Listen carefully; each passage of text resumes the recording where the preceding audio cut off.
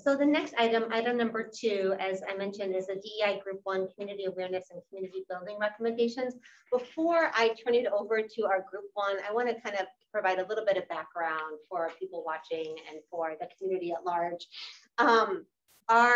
This is the very first time that the Mount Lebanon resident DEI initiatives are all coming together and presenting their initial recommendations to the commission, to the entire commission. This is a very important moment for the municipality of Mount Lebanon. I want to set the stage for this work by paying tribute to some of those that came before us. To those who first shaped and tended our land, planted the tree species we enjoy today, to those who created and sustained our homes of worship, and to those who founded our local government as we know it today. I'll open by paying honor and respect to the first settlers in Mount Lebanon, long before it was Mount Lebanon, our First Nations people, the Osage and the Shawnee peoples. The Osage and Shawnee were on this land for over 10,000 years and were the predominant inhabitants of this land until the 1800s. There were approximately 1 million Native people living on what is now the United States in the 1600s, and there are approximately 1 million Native people living in the United States today. Their story is one of incredible resilience. Next, I want to pay honor and respect to the first Western communities that were established on this land in the 1800s. Those communities centered around places of worship. The Mount Lebanon United Presbyterian Church was the only church in the area for 72 years, and this church served as the primary social center, spiritual center, and community support network for our area in the 1800s.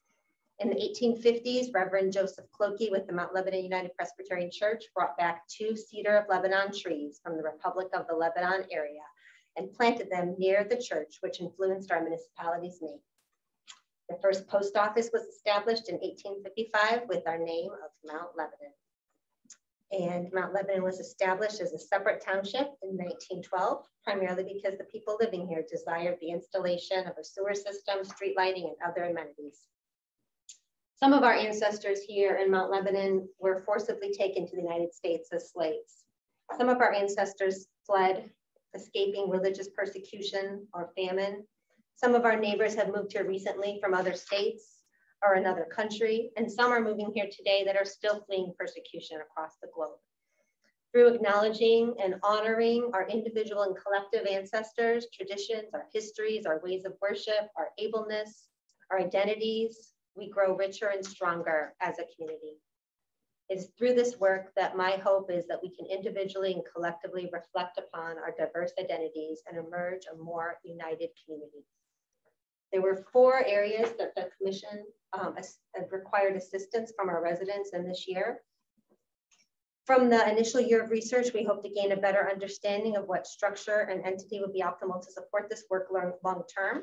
So I'll briefly mention the 4 areas that we're focused on in 2021, and then I'll turn it over to Group 1. The 4 areas are community awareness and community building. That's Group 1. Group 2 is hiring. Group 3 is police engagement, and Group 4 is DEI recognition, event planning, and incident response. It was based on how the recommendations were coming in that we organized the presentations today, such that Group 1, community awareness, would be presenting in the same public discussion as Group 4, incident response, because there was a lot of overlap with regards to some of the recommendations, especially around events. At our next public commission discussion session, which is on October 26th, we'll hear from Group 2 and Group 3. Those are the hiring and police engagement groups, and they also had some overlap in their recommendations with regard to hiring. I'm not sure if the other commissioners want to add anything. Yeah, just real quick. Good time. Okay. Yeah. So I just wanted to highlight for those in the room, which is pretty much our DEI groups, and those who might be watching at home. This was a very long process, and speaking to some of the groups and attending some of the group meetings, it was really great to see some of the recommendations that were being created.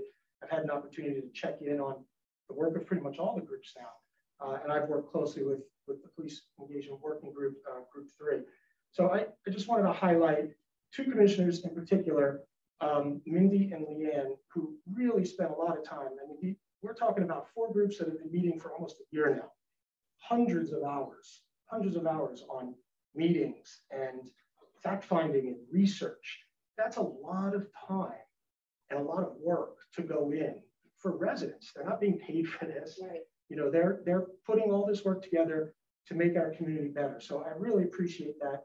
And I did want to call attention to Mindy and Leanne's work, because it was instrumental in the beginning in setting this up, going through the interview process, making sure that the boards were created fairly, and we have very diverse boards, which is fantastic. And I think we're all really excited. I think I can speak for the commission to hear the recommendations that we're going to hear tonight and also at the next meeting. But and I also wanted to thank the staff, because we had a lot of staff acting as liaisons to these groups, and we had a lot of staff time. You know, this was above and beyond their jobs, and a lot of stuff, you know, at night, over the weekends, and putting together a lot of different material and keeping everything organized. So appreciate the work that staff has done on this as well. So thank you. Yeah, I wanted to just specifically recognize some of the staff, and I'll probably miss someone, but I know that Laura Pace Lilly has spent countless hours with 2 of our groups and then helped with other groups. So that's been amazing. And Ian has also been of assistance, particularly to group 2, but also just providing a PowerPoint format to think about in terms of the work of each group. Bonnie from our HR department helped with group 2, Chief Loth with group 3, and of course, Robin and the library staff have been really helpful to group 1, but I know they've been helpful to the other groups as well. So thank you so much for all of that work. And Katie Wagner with the PIO group, and then 2 police officers as well that were on the police engagement working group as police liaisons. All right, and with that, I know we took up a couple minutes of your time, and we can bleed over if we need to, but I'd like to turn it over to group 1. If you want to come up and present, you can. If you might be more comfortable because you have a desk, or you're welcome to stay there if that's easier for you as well. Sure. Sure. Okay. Great. Thank you, everybody. Let me put screen share up here. If you can speak loudly, it helps anybody listening at home. So just Don't worry about that. Well, I want to echo all the appreciation that everybody else has said. We very much appreciate guiding through all of this work. Put it on the table so they don't get wrinkles.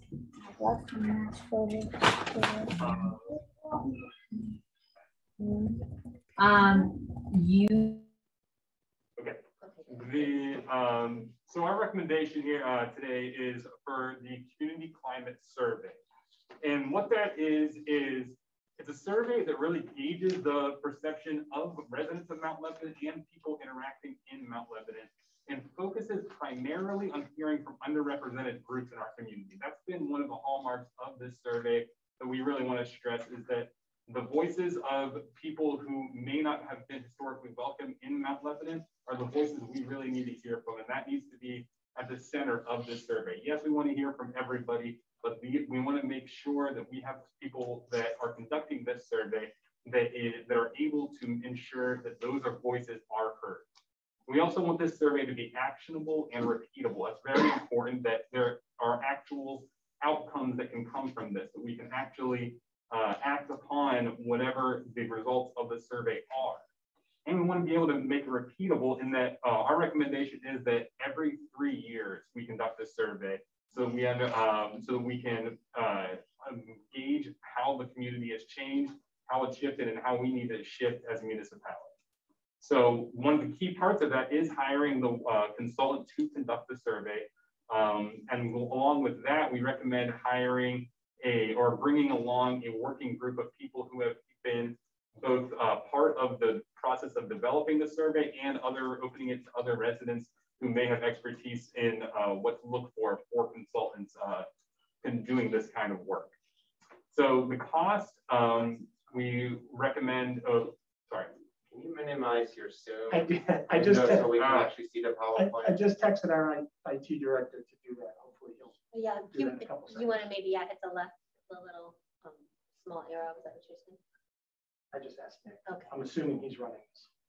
He is. On the very top left, if you click back on your screen on your PowerPoint itself, with the mouse, if you hover over the Adam, you click on. Oh, me? Yeah. Go on your PowerPoint again with the mouse.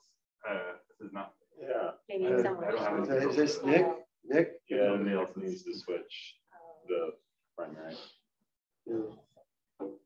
Yes, squint really hard. Nice and neat. The parents need very large. I don't think it's good. There. Yeah, we the go. top left, All the top right. left. If you go on the top left. Okay. Doesn't work. All right. Sorry, it's a little laggy. No problem. Okay, so as we were saying, the cost we estimate between 20 and 30,000. It's going to depend a little bit on how we administer the survey. We recommend digitally and in person. We specifically said in person because that's going to be a way of gathering opinions and voices from people not just that are living in Mount Lebanon, but people who work in Mount Lebanon, people who come to Mount Lebanon for restaurants, people who come to Mount Lebanon at all. There'll be a chance to gauge that. And while that's not necessarily going to be the focus, we aren't going to say that we're going to be able to survey every single person who works in Mount Lebanon. We do want to try to get those voices in as well. So in the potential for mailed surveys, that will account for some of the fluctuation of the cost based on, as you see in that, the commissioners can see in the full recommendation, that'll add at about $11,500 to the cost of whatever we do to actually mail surveys to everybody. And we wanted to provide a few examples of some of the questions that we had talked about. We should point out these are very much examples, and that we hope that whoever is going to be conducting the survey for us will be able to help us hone in on what on the sentiment behind these questions and help us to understand how to most efficiently gauge the kind of things that we are gauging. But this is just to point out that this really is a comprehensive survey. You see the questions about policing there. The group that worked on the policing group had a recommendation for policing that we wholeheartedly agree with, and we've included all of their recommendations. This is just a small sampling of some of the questions that they had offered. So, and really, I think overall, this survey is just a chance for Mount Lebanon to be seen as a thought leader in this space. This is not something that all municipalities are doing. In fact, very few municipalities are conducting these kinds of surveys. And I think it's really a chance for Mount Lebanon to show their commitment to DEI and to really be a leader in this space, both locally, both regionally, and across the country. Right here. All right. On to our next. And do you want to take questions Oh, on the survey we can do right survey. now? I didn't know if we were Or do you want to take them at the recommendations or end? questions, or happy to do either one. Yeah. I have one question. Yeah, maybe as we go, just because Sure. it's fresh. I'm sorry, go I'll ahead. try to keep it short. So. I would like to know, when you talk about underrepresented groups, Yes. what's your definition of underrepresented groups? We're going to be working with the consultant to strictly define that, but essentially groups that many of the groups that Mindy had mentioned earlier from racial backgrounds, from economic backgrounds, from LGBTQ backgrounds, it's going to be, we're going to assess that with the consultant to make sure that we are providing in the perspectives of everyone. Okay. So there is no community input as to what these underrepresented groups could, other than through the working group here, who these groups could be. So it's coming from the outside. Somebody from the outside is telling what the underrepresented groups are. Well, we also, one of the recommendations that's going to be followed up with this, and the person who would be conceivably running this survey would be the DEI officer that we're recommending hiring, and we envision that person being the lead on working with the consultants. And this person will be community vetted? This person will be hired by the municipality. With input from the community? That one's beyond my favorite. Yeah, One of our recommendations is that we continue to have specific groups made up of these various DEI members who might be working with these various consultants. So there continues to be input of the 40 volunteers who might be focused on different areas that best fit their interests and their expertise, et cetera. another recommendation we have for the commissioners. Thank you. I just have one question about the mail survey, which seems to add a lot to the cost. Is that had there been any thought to having kiosks in various municipal buildings or the library where someone could come and take the survey who may not have access to electronic? We had talked about that, I think with the library and having that be something that we can do. Yeah, with that's definitely an option. That would not be something that we anticipate being much less expensive than the mailing option. Yeah. I have a question. Was there any thought in other languages that the survey would be offered in? Yes, we're actually in a process right now. We haven't heard back yet, but we had talked to we started with talking with the ESL teachers at Mount Lebanon to understand what languages, what predominant languages are being spoken, yeah. so what we would need. But yes, we would anticipate that being something that we would hopefully want translated into as many languages as are relevant. That research would be very helpful, yeah, to know what languages to prioritize. Yeah. 2 surveys? No, 1 survey. Well, no, but the recommendation said a follow-up survey. Right? The follow-up survey is meant to be the 3 years. Yeah, every 3 years. Oh, I saw the frequency twice every. Okay. So every 3 years going forward. Yes. Okay. Is there another comment? Yeah, I would like to follow up on this underrepresented groups. So for example, a large body, and I've just worked with the school district on, and that we're trying to do a similar thing. I was in the DEI task force for the school district. And who is considering all these young people that are traditionally not in these surveys? Have you considered including students? Have you considered not just you were just talking residents? How about teachers that are not residents here? How about people that are working here but are not residents? That are also a very important part. How do you expect to reach those? They don't have a voice, but they're also very important. I think that's another important consideration that you should bring into these groups to define your target audience for the survey. And I'm happy to help. That's what I was just going to ask. Would you mind maybe writing up or sending that over email, or is there a contact we can get you that provide, just some input? I can give that to you right now. Or maybe you want to be pointed on the survey, the first presenter still, because the recommendations will probably be refined based on the feedback that we're giving right now. Any other commissioner questions or thoughts on the survey piece? My only question was how many resident volunteers was there, and a thought put into how many resident volunteers would be involved with the consultant and the municipality in executing the survey. We had talked about having about 6 to 8 people, and that was just like 1 to 2 from each group, and then adding on however many, opening up again to see if, because since the surveying was not part of the original charge of the groups that we put together, I think there may be a chance to get more perspectives in that have that kind of expertise in it. Yeah, that makes sense. Great. Shall we move on to the next recommendation? Thanks. Okay. So the next recommendation that we have, as you know, all 4 groups have made recommendations at this point.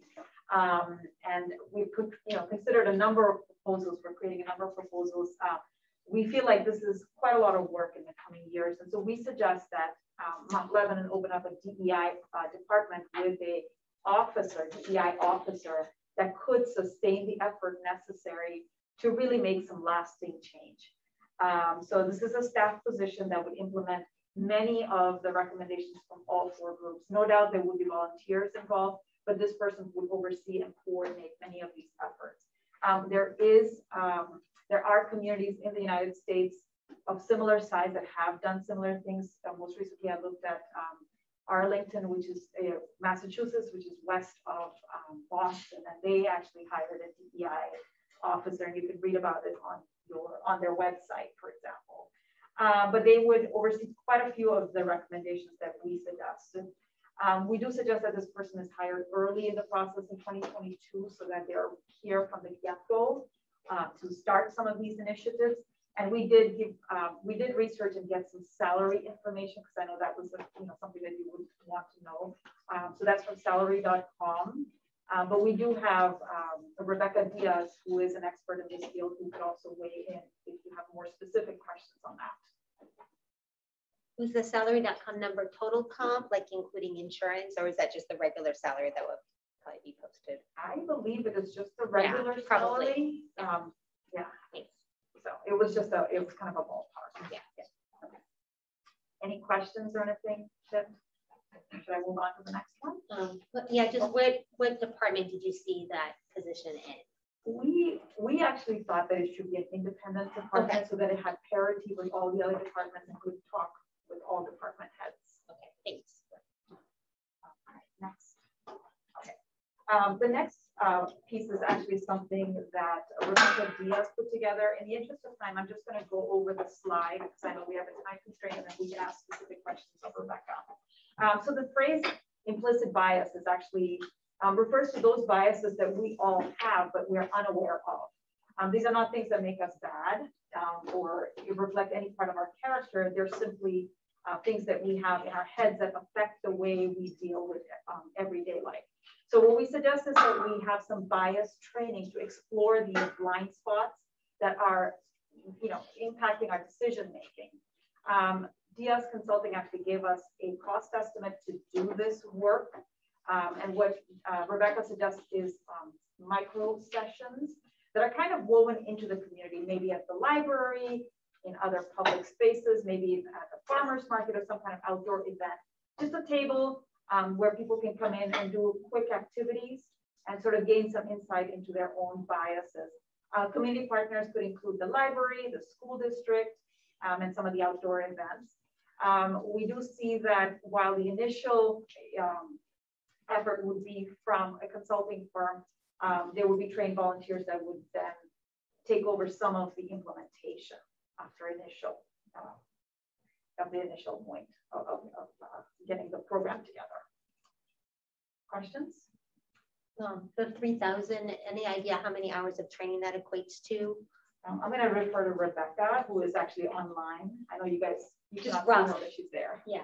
I am here. Hi. Hello, everybody. Can you all hear me okay? You sound great. Oh, good. Thank you. Yes. So the hours basically will take it, the estimate that was given from my consultancy in any respects will be whatever the hours take for the volunteers. So if we're looking here at a training session that lasts between an hour to 3 hours, depending on the volunteer groups that are there, it's very minimal training to kind of understand how to collectively oversee these different kinds of micro sessions and events. And once it's established, it kind of will run itself. And we're also thinking here of things that are freestanding, art displays that are perhaps set up, different kinds of visual elements that can be witnessed in conjunction with other things that are already established. And so that doesn't have to be a very heavy lift in that respect. Okay, so the 3,000 is training volunteers and plus maybe some visual support. That makes sense. Right, all encompassing for anything that would be needed. Train the trainer.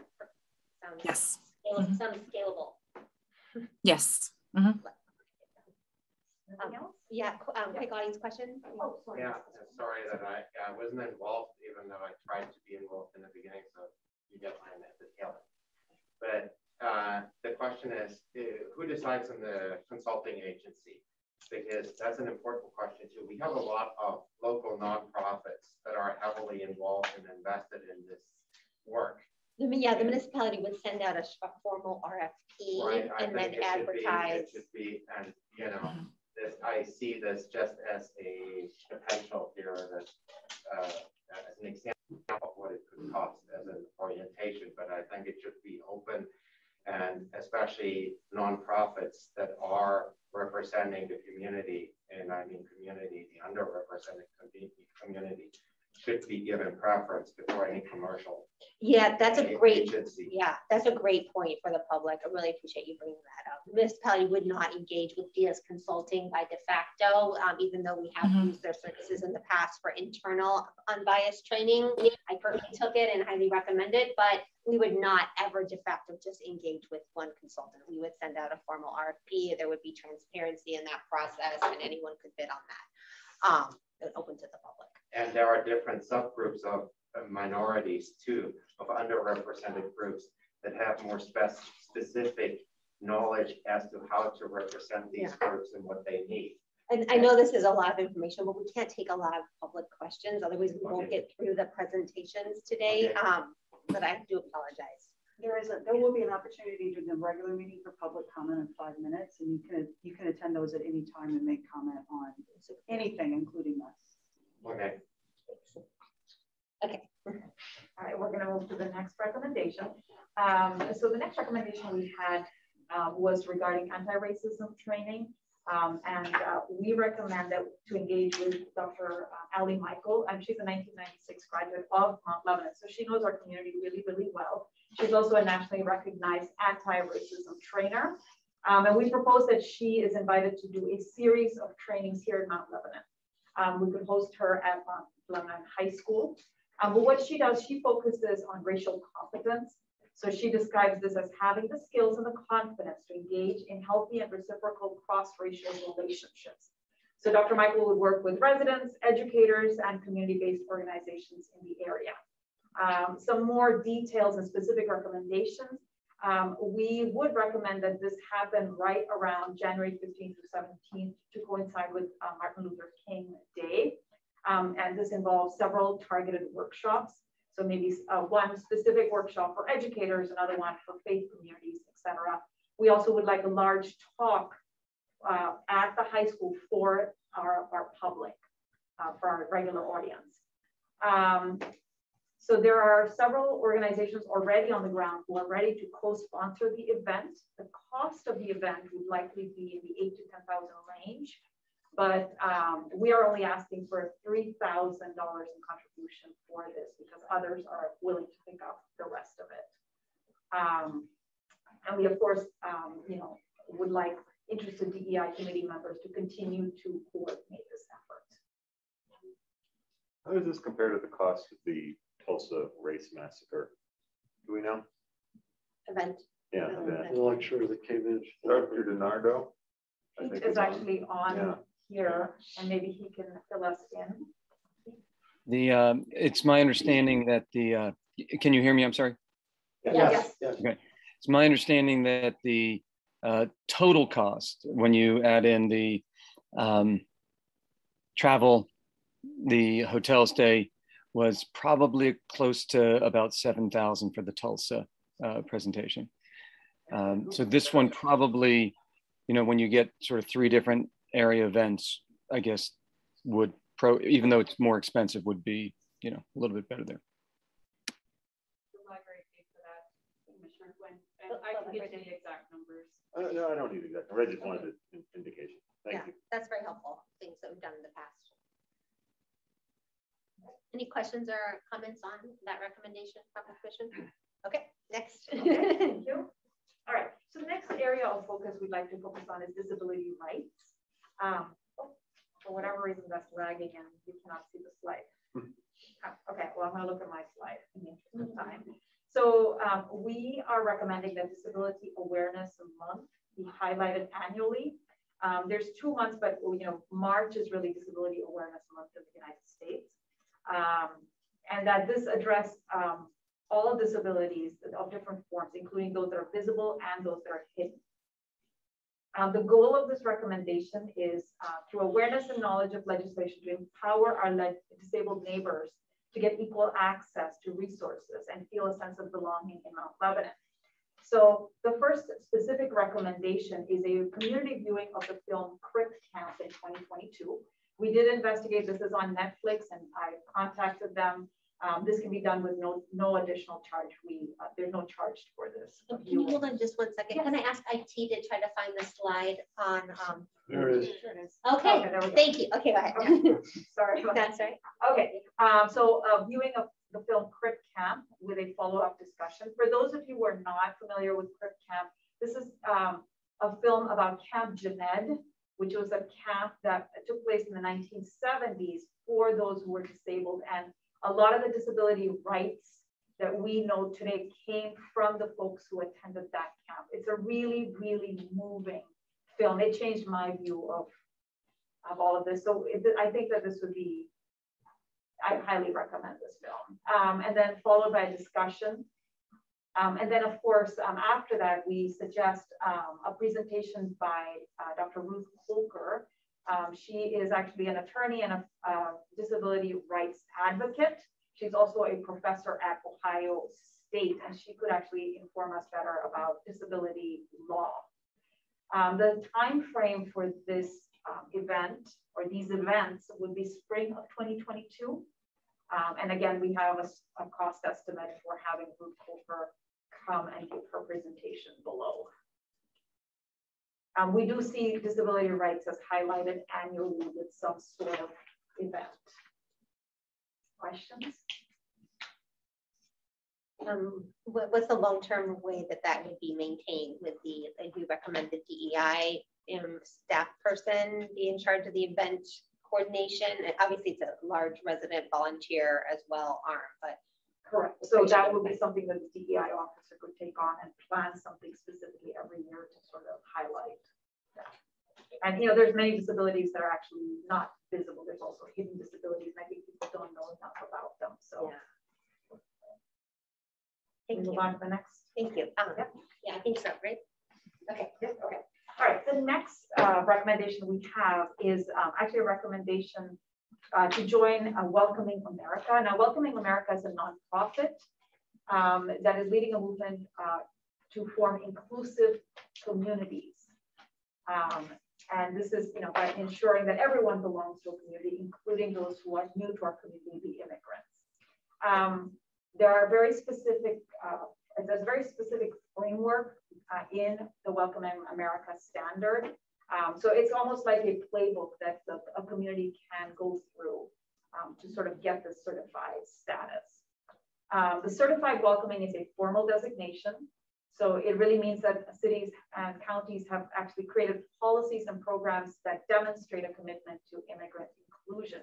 So Allegheny County is already a Welcoming America county, and the city of Pittsburgh is certified welcoming. So we don't have to reinvent the wheel. We have neighbors who can actually inform our process. That's great. Yeah. So yeah, it always helps. So what we recommend is kind of a two-step process. So the first step will be to join the Welcoming America network as the initial step. That thankfully is the less expensive step. And then we follow up in a couple of years with becoming certified welcoming. This does require, again, a municipal employee to really spearhead the process. They don't work with volunteers, but rather with a point person in the municipality. So this again will be the DEI officer. So we recommend that, in 2022 that we just join the Welcoming Network and then become certified by 2023. So the cost of just joining the network ranges from $200 to $2,500. There's 3 different tiers, and each tier has benefits that associate with them. So that's the initial. And then the cost for actually becoming certified welcoming is in the $6,000 to $12,000 range. There's some discount going on at this time, but I'm not sure how long that's going to last. The $1,500 fee that one pays to actually join the Welcoming Network will actually go towards the whole cost. So that's not duplicative. That 6,000 to 12,000, is there, that seems like rather large range. What is there by population? How's that worked out? That's a great question. And we have Anne Michelle, who I believe is on, or she was, and she's done a little bit more. Yes, I'm here. Okay, thanks. Yeah, can you hear me? Yes, yes. Clear. Okay, so currently there's a discount of $6,000 instead of the full price of $12,000. And I'm not quite sure how long the discount will last. So that's what the price differential is there. Okay, thank you. And Michelle, do you have any idea for the first level, the Welcoming America, that's at most $2,500? How many hours would that take the municipal staff person? I'm sorry, which level were you asking? Oh, the first one. The Welcoming America that costs up to $2,500, the one that's recommended for 2022, the immediate recommendation. Oh yes, so that is divided into 3 different membership levels. Okay. Depending on what the municipality would see as most beneficial for our purposes. And obviously, the higher you go in membership, there's general, core, and premium. And then depending on which one you choose, there's different levels of support and assistance and feedback that the Welcoming America Network team would give the municipality. And so I don't have a specific answer in terms of how many like work hours it would require of the DEI professional at this time. This is very helpful though. It's very helpful to have something to kind of plug into as well. I think, especially since we're starting out, we're so new, we're prone to making a lot of mistakes. To have something local that we can tap into is really encouraging to have that support. I'm sure they could support us in other areas of our DEI initiatives as well, or at least, we don't have to be a network. Yeah. Okay. So next recommendation. I have to ask you, I have to go back because I just realized the person doing the anti-racism training is white. And not saying that white per se disqualifies, but I request that the commission considers a person of color or other minority to do the anti-racism training. I mean, this is an insult to a lot of the minority community members, especially if we go public and press, this is a debacle to bring up a white I believe group one put a lot of thought into that recommendation, and I want them to be able to comment on it. I also want them to be able to get through the rest of their recommendations. So maybe we could save it to the end, and then if there's time before 7:15, we could have Pete DiNardo or whoever was point on that kind of respond to that. I understand that concern as well. I know that they did heavily consider. May I go to the next slide? Go ahead. Okay. All right. So the next recommendation that we have, and this is really a few recommendations wrapped into one, is to just make DEI, diversity, equity, and inclusion, just a general part of our community. So we just need to fold DEI into regular life here at Mount Lebanon. So one of the recommendations will be to just include some information tables representing various DEI groups in the South Hills at scheduled our regular events, whether it be First Fridays, whether it be our farmers markets, just events that already go on here in Mount Lebanon. The goal is really to educate people about DEI work and maybe gain some volunteers along the way. We also recommend that we look into some of the stuff, publications and things such as the Mount Lebanon magazine and the clubs that are listed on our website to just make sure that they're just a little bit more reflective of the community. I know we've already spoken to Laura Pace Lilly about this, and she's very supportive of that. So we would update the club section, for instance, the website to just reflect our broader interests as we move forward. Again, this would be coordinated by the DEI officer with help from volunteers. And beyond the rental fees for some tables and such like that, this is not a huge, it's not a costly endeavor by any means.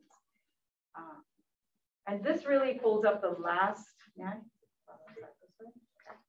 so this really pulls up the last three of our recommendations. There were a couple of them pulled into one. And so we are open to questions and clarifications if anyone has them. And thanks for the opportunity, really, for doing this work and for presenting. I have a quick question. So there was mention of, you mentioned the magazine and you spoke to Laura about that. There was mention of things like partnering with My Brother's Keeper, cross-community service projects, things like cooking classes. That would all be rolled up into what you just presented as make DEI part of the community. Yes, and that was part of the initial recommendations. And after talking to commissioners and everything, we sort of we focused on certain areas for this initial process, but we could certainly see some of that coming up in the future once things got established. Sure, thank you. Yeah. And on the club's recommendation, I saw that, well, maybe the last slide, probably too hard. Oh, magic, look at that. So was there some criteria that group one has for how to recommend a club on our website, or how we should vet them, what they should do? Do they need to be a nonprofit, for example? Do they need to serve Mount Lebanon? Do they need to be incorporated in Mount Lebanon as a nonprofit? Right, and I'm going to actually see if Margaret can give us some perspective on it. I know you were part of Yeah, they definitely do not need to be incorporated in Mount Lebanon. Now, we reached out to the broader community. We would initially look at the South Hills, see if there's a South Hills entity representing underrepresented groups. And also to the extent that there isn't, or maybe they're not that active, we're reaching out to the entire community because we think it's necessary that Mount Lebanon as a whole sees examples of diverse groups out there that they can join. And then there's a list as attachment D. And then would you advise to stay away from faith-based organizations or not necessarily? Yes, you need to stay away from faith-based based on information we had from the outside council. Okay, thank you. Yeah. And David Binder, who's actually here from our group, also did like an initial sort of meeting of groups, and it was actually people were very eager to meet and kind of share information. So we think this will be successful. You said outside counsel. The legal counsel that met with us back in February. And they advised what? It was That basically, you as a municipality, you need to stay content neutral. So having religious or political groups could invalidate the content neutrality, which is necessary for a municipal entity. Right. Thank you. Yeah, thank you for getting that legal advice because saves us the trouble. Any more questions about this last DEI part of the community from the commission or thoughts? I think I might have suggested this earlier, but we have so many wonderful advisory boards and nonprofits such as the Mount Lebanon Partnership, the Historical Society. They're all very eager to increase their diversity and to become more DEI aware. So any outreach that, any structured outreach to those groups would be appreciated by those groups, even if it's just as simple as kind of attending one of their meetings and having some formal conversation. Okay. Thank you. Sure. Any other questions on any part of our presentation? Go ahead. We can take the question on the speaker for the anti-racism allyship recommendation. Does anyone from group one want to take it? That's fine. We're working on it. Yeah, just as may I speak to that? Yeah, just may I speak to that? Hold on 1 second, Pete. Yeah, I just wanted to say these are recommendations. So with clinicians, staff, legal, we have a lot of work to do still in reviewing these. So what you see here is not necessarily what moves forward. Some of the stuff may not move forward in any way, shape, or form, and some may be pushed off. And there's a lot of conversation we have to have still. So there's going to be more thought that goes into this. We'll have to get back to the groups and maybe, massage things in terms of how this all works out. So just to make sure that people understand what's being proposed here is not something that's going to happen next week. And a lot of the questions are going to be how, like who would do this? There's a lot of work. Where's the staff capacity? How do we do it? What's the structure so that we're successful? Yeah, I'm sorry. Okay, go ahead. Pete, go ahead. So perhaps that the comment, the person who made the comment didn't see the slide or didn't hear, but we would not be so obtuse to not recognize that persons of color on an anti-racism. But if you see the slide, it's a white anti-racism allyship. It is particularly geared primarily to white people. So in this case, I don't think the speaker's observation applies as much. It is, Ally is an expert in this and she includes people of color, but the focus is to work with white folks to become allies to causes of justice. And there are other forms of anti-racism education that issue would be more germane. But for this one, I don't believe it is. Thank you for that. More questions or comments from the commission or the municipal staff on group one? Yeah. Can we go back to that slide where we, in conjunction, another expert that is partially funded by faith-based organizations? Did I see that correctly? I'm not sure which slide you're referring to. I think it was the next one. No. Or the one prior to it, I think, where a part of the funding comes from. It's the white anti-racism allyship. It is St. Paul's Episcopal.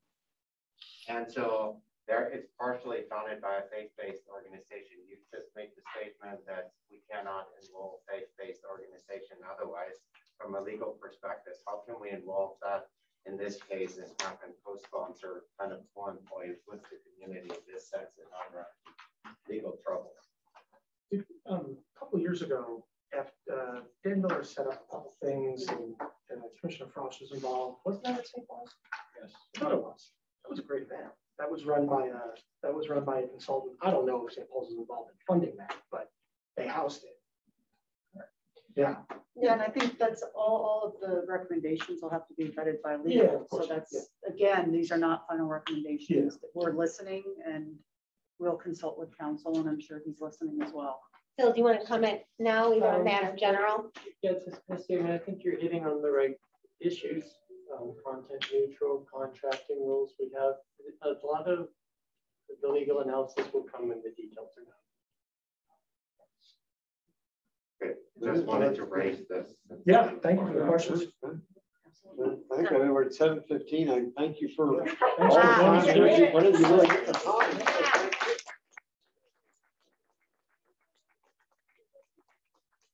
Fantastic work that you've done over the last 9 months. Really, thank you all the members of Group 1 for the tremendous amount of research that you put in. I know there was a lot of work up front in getting alignment and getting to know each other and trust each other, and then so many hours of research, collaboration, subcommittees to get us to this point. So for just being around for 9-10 months, this is fantastic. Thank you.